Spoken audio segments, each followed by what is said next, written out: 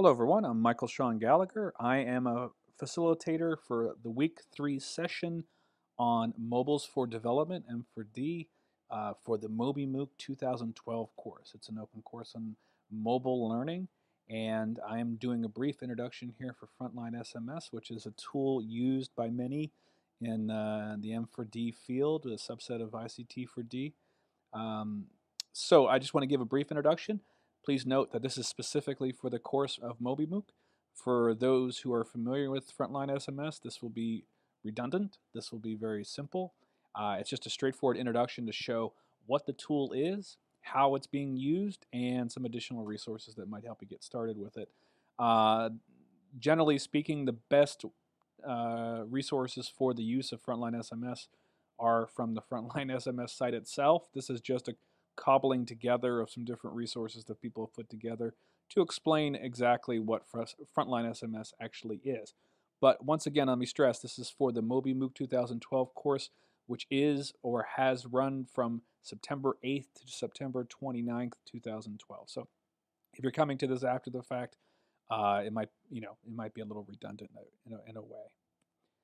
So what is it? What is the tool we're talking about here? FrontlineSMS is a free open source tool used to network existing technology, which is basically, in this case, the SMS-enabled mobile phone, this ubiquitous phone found throughout the world, specifically in developing nations. Now, I've talked before in some other presentations about how I see it expanding that concept of developing to include developing pockets of developed nations. I think the distinctions break down on a local level, but for the time being, we should probably focus on developing nations because that's mostly where this tool is being used. From the site itself, it says it enables instantaneous two-way communication on a large scale, and you can see the link there. So feel free to click that, download it. You could even try to install it yourself if you wanted to. But for the time being, what do you need?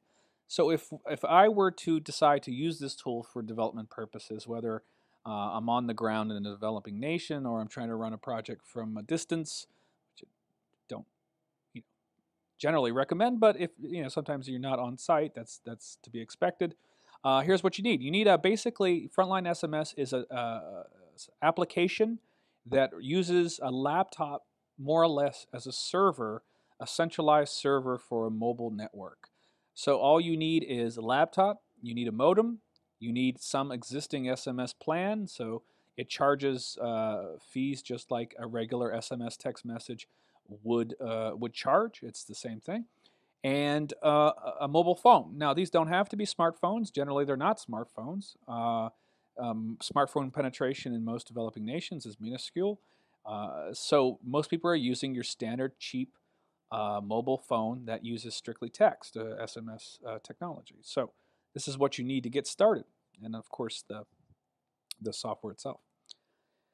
What can it do? Okay, so essentially it acts, the laptop will act as a centralized server. It networks any number of SMS-enabled phones, so you can network a large community, and you can broadcast messages, you can broadcast all kinds of different things, and it allows for two-way communication. So essentially, you can talk to your audience can talk to you, or with each other. So some different uses of this are survey entries. You can see here from the slide. Competition entries, recording field data, which is a very big one, group alerts, field communications, emergency alerts, also a huge one as well. All types of things you can do. So the information comes in and it goes out. All of it's stored locally on the server, which is essentially whatever laptop you decide to use. And so here's some different ways it's being used. And it has some pretty ingenious applications throughout the developing world. Some of those are, for example, community banks such as this. You can see FrontlineSMS can be hooked up to allow for money transfers, centralized storage of money. The server acts as the centralized, the laptop, I should say, acts as the centralized server.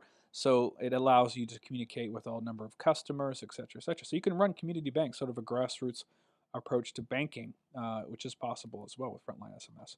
Another system, and it's called FrontlineSMS Credit, which which I mean, is similar. I don't know if you've ever heard of M-Pesa, which is another mobile money solution that is very popular in East Africa specifically. This is similar in that respect. This allows for you can send you can remit, so you can send money to relatives and friends, use money at the point of sale, or you can extend mobile money services. So it takes M-Pesa and sort of extends that a little bit further, but it allows for using a very, very simple phone and the laptop as the server. It allows for money to change hands, okay, without forcing the individual to go to the bank physically, which thwarts a lot of these efforts because sometimes the banks are far away, they're distant, so they're not accessible, et cetera, et cetera. So essentially, it allows for people to transfer money to one another just via the very simple SMS phone.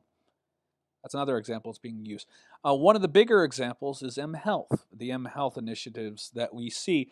And if you're interested in this approach, and in fact, one of the live presentations we have this week from Malawi is dealing with an mHealth initiative using FrontlineSMS. I do recommend you jump over to Malcolm's class. He's doing a whole section this week on mHealth. Maybe you can poke into both, and you'll find that interesting as well. So. But in some cases for FrontlineSMS, what it allows you to do, you have a distributed community. For example, some live out far away from population centers. Some very few have access to to medical services on a face-to-face level. So what you can do, you can use FrontlineSMS to push out status updates, drug information, keep people on schedule in terms of taking their medication, treatment supports, referrals, mobilization, etc. So you can actually send individuals can text their symptoms, they can text their situation.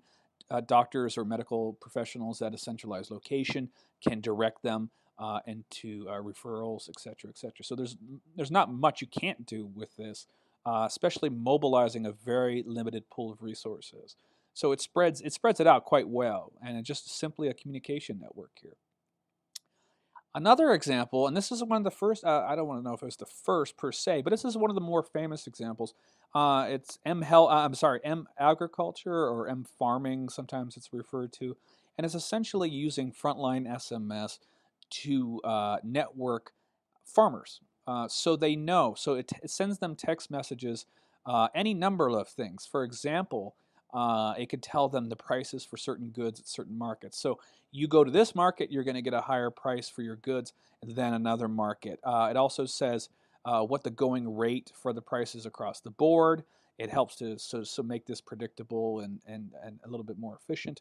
You can send weather announcements. You can send emergency alerts. You can request certain farmers to grow certain crops, et cetera, et cetera. So it networks a farming community with technology, which is something unique in and of itself. I mean, it's not the most common thing in the world, and yet this is working. These are proving to be relatively robust networks, held together quite simply by only a laptop and a bunch of SMS phones, and that's basically it. So it allows you to communicate with your audiences in this way. Another way it's being used, and the discussion in the live session for Malawi, we'll touch on this a bit. FrontlineSMS radio, so you can allow for this two-way communication with your radio shows.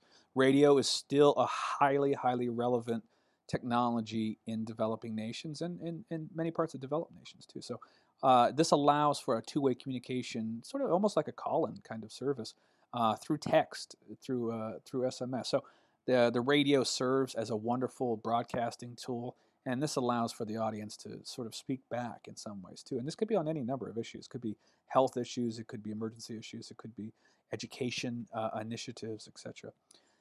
So there's some examples, and there's some evidence of it being used for other things as well. And this is more of a developing thing. So this is starting to be seen now. For example, it's used for language learning, and you can imagine a broadcasting tool that shoots out any number of vocabulary quizzes or language exercises or activities to students on any given basis, and the students can text back their results, or at the very least just use to practice on any given subject, any given time. Educational mentoring, you can set up mentoring networks where a centralized mentor who wouldn't be living in that locale can communicate with their students and check on them and see how their progress is going with particular subjects. Maybe they're struggling with math, for example, so you can have a two-way communication there. Political empowerment, you allow people to say, they're allowed to voice their opinions on these matters. More importantly, it mobilizes voters to go to a particular poll or district, or to mobilize communities to voice their opinions. Mobilization, like I said, and this is what we're talking about, essentially the mobilization toward resource allocation. So if you have X number of doctors in an entire country, you want to spread those out in the most efficient way possible. If you have X number of teachers, it's much the same way. You want to make sure everybody is accounted for and there is some base level of accessibility for basic services.